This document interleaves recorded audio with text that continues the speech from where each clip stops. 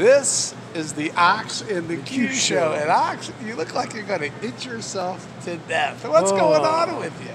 I'm not trying to get too personal or too much information, but I got this rash going on. Whoa. And with all the medical problems I've had, I've thought, I'm kind of like Job lately. Okay. Yeah. I got to imagine what it was been like to bend him and lose. I know I'm nowhere near that level. He lost everything. That's right. And kept his faith. And I'll tell you what, I've cried out to God and screamed out to him even and asked him why. Why do I have to go through this?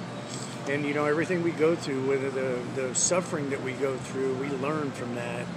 I just don't want to learn that way too much. It's just been really difficult.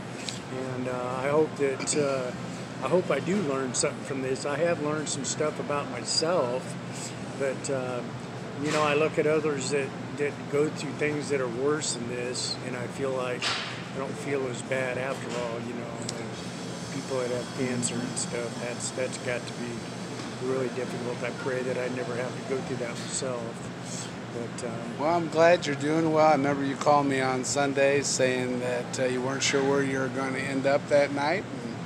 Right. God came through for you. At the last 15 minutes, he came through. I talk about patience. Patience is not one of my virtues. Yeah, and I tell that's you, true. I was sitting there going, Lord, come on, when's it going to happen?